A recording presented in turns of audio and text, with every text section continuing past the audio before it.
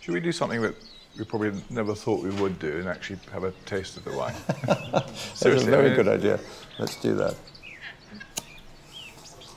Perfect time to drink a great glass of 1882 tawny port. This is your breakfast, Charles.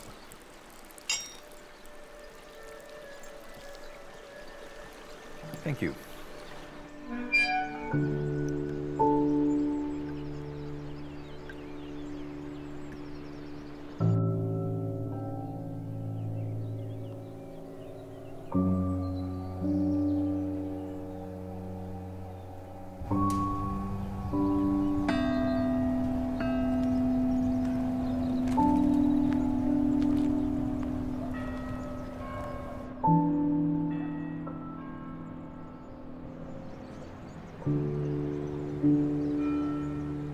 It's hard to imagine that even in 4 or 5 generations' time they would be able to make a wine better than the one we have here today. You know? And that was made probably without electricity. It's actually quite fun to think that this wine was probably, you know, transported in an ox cart down to the river and then, you know, rolled onto a barque of Reveille and taken by boat down to Gaia.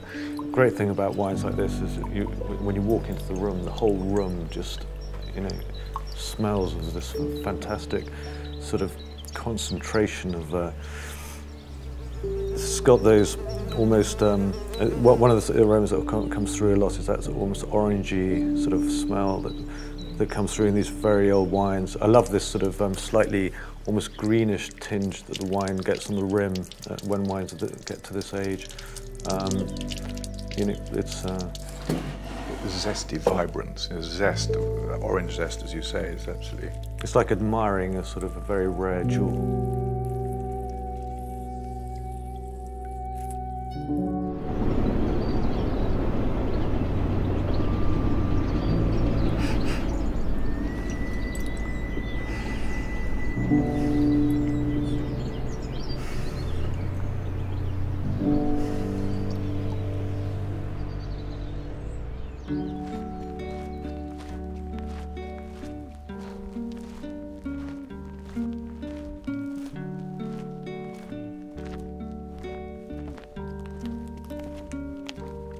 Think of what they lived through. I mean, there was sort of, you know, 2 world wars, the crisis in Portugal in 1974, and all this time the wine was sitting there in the lodge just, you know, minding its own business. And when so many other families came out of the port business and had to leave because it wasn't going to... I think that's a key thing. It wasn't going to be a future, and they steadfastly and resolutely stuck to doing what they felt they knew best and producing great wines and yet at the same time keeping a wine like this. I mean, it is almost frightening.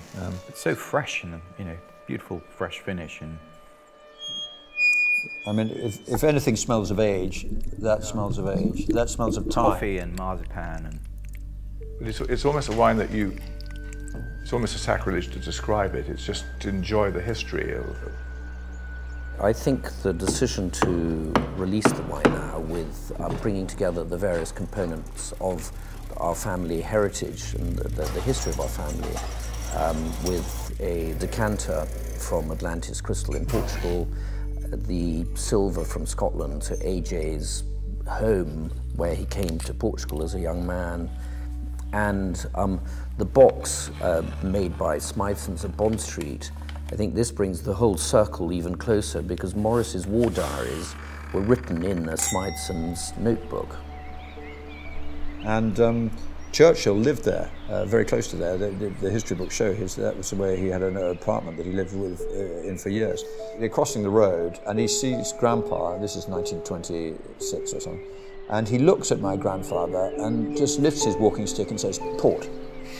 He couldn't remember his name. He couldn't remember he was called Maurice Symington, but he remembered drinking port with him in the trenches and in the war. And I think that was Grandpa's proudest moment, you know, port.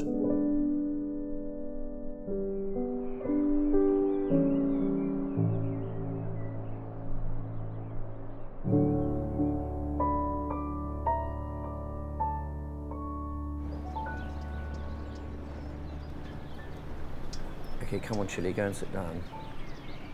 Come on, Root. okay, now that she's sitting, okay guys, thanks very much, that's it.